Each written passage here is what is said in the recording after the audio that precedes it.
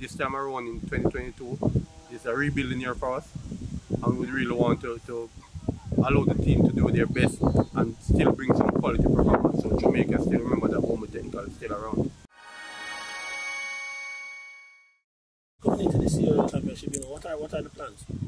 Well, plans is always to be one of those competitive teams who try to win, but realistically this time around we don't have the team to be a contender, but we are trying our best to try to work ourselves back to the top. But this time around in 2022 is a rebuilding year for us, and we really want to allow the team to do their best and still bring some quality performance. So Jamaica still remember that Holmwood Technical is still around. And quality performance meaning you finish fourth, do you think you can actually move up 2 spots even second this year?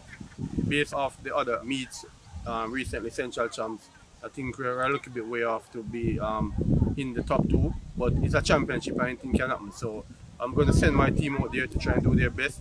Whichever position you put them at the end of the 5 days, then we'll be grateful. But in terms of the points that will be on the table, we're not within the 300 mark at this point in time. So if we don't get there, we'll not be in the top 2. What's the strong point of your team? Well, so far I'd have to say the mega distance have been holding up very well. We have been doing well at all the development meets, Central Champs, and going to Champs I'm expecting the same strong performance. Our quarter mile as usual have been doing well, and they are still our flag bearers. We are known for good quarter milers, and so far they are the areas. We're having some quality persons in the field, especially Cedricka Williams, who at the moment is ranked #1 in the under 20 discus, and she is our flag bearer as we speak. Well, my preparation is quite simple. Just hydrate, train hard, eat properly, respect the coaches, believe in them, in what they say, and also believe in myself and also. Going into a different class, do you feel the same sort of excitement and expectations because you were the favorite in class 2? I feel the same. The expectations would be a bit higher because coming up from class 3, breaking records at championships and all, people would expect me to throw at least a great amount than the champs record or than the world junior record. That Champs, anything can happen, coach. So you're not there looking to say something might happen with one of the top 2 teams. They might just get there. What we make at that though? Definitely, as a coach going into the championship, I would never eliminate ourselves to a lower position. We always go there and think we can win. So I'm saying that if teams above us don't turn up and have their best days, then anything is possible, and we'll seize the opportunity once it's available. So I'm not saying that we cannot win, but all being equal, all being well, I don't think we should be in the top 2 based on the quality and the numbers that we have at this point in time. But we are going out there to win. Remember, we are used to winning, and Jamaica always like to see Holmwood on top. We still have fans who are expecting good performance from us. So we have to still ensure that we turn up and ensure that they pay their money to come and see our athletes. So we're not going to just go there and just make up the numbers. Senior athletes are the ones who have been given years of experience. They should be the one who should turn up and motivate the younger ones, get them through all of these challenges in terms of pressure from the crowd, from the fans, from the supporters to perform.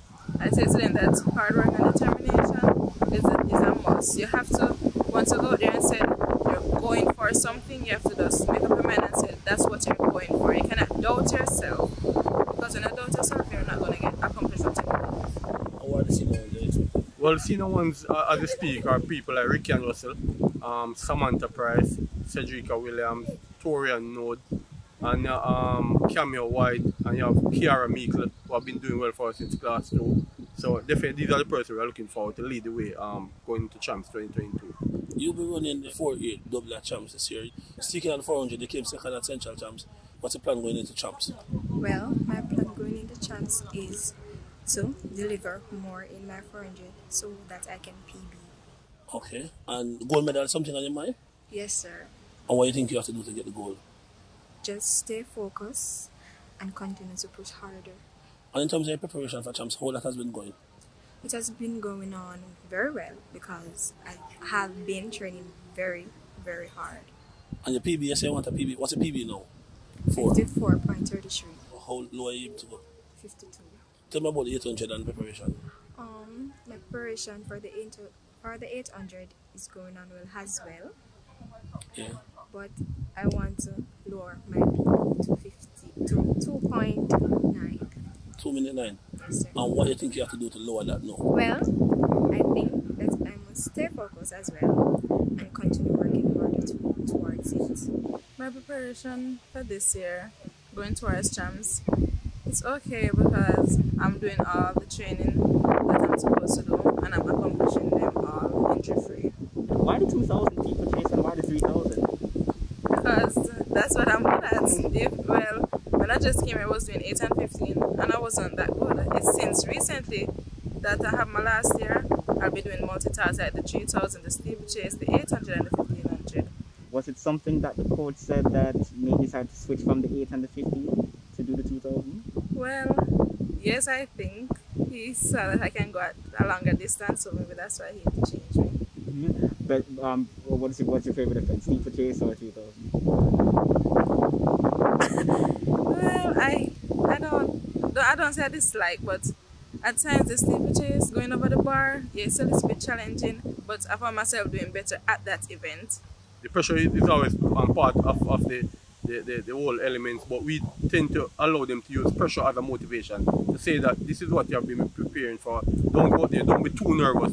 It's okay to be nervous before you start, but once you get to your area, you should be relaxed and be confident in that the work have been put in. So now is your time to go and show. So the pressure should not allow them to underperform. It does happen, but we try our best to minimize those type of unnecessary pressure that will allow the athletes not to perform to their best ability. No, I'm not pressured because I know I can do it and I'm going to do it. Honestly, when I'm in training grounds at school, I don't really feel or hear about track and field, so I'm not pressured.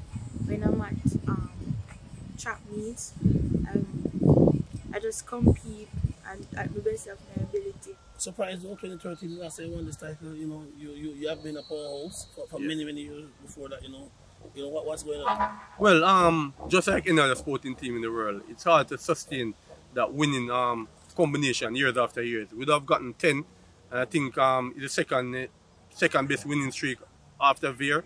So other schools have been working hard trying to dethrone us. They have done that so far, but I know that, you know, within short time with the support of our principal, fans, staff, we should be trying to make him back our way to the top. But it's been a while, you know. I'm a person who used to championship. We normally let our parish celebrate after champs. It's a long time they haven't gotten that opportunity. So we are working our way back to get them back to know that the championship can return to Manchester in a very short order. In the present climate, you know, coming off of COVID, which have affected our program a bit. Last year we had a smaller number, and that just we're still trying to rebound. So I think within the next 2 to 3 years we should be back very competitive, if not the champion.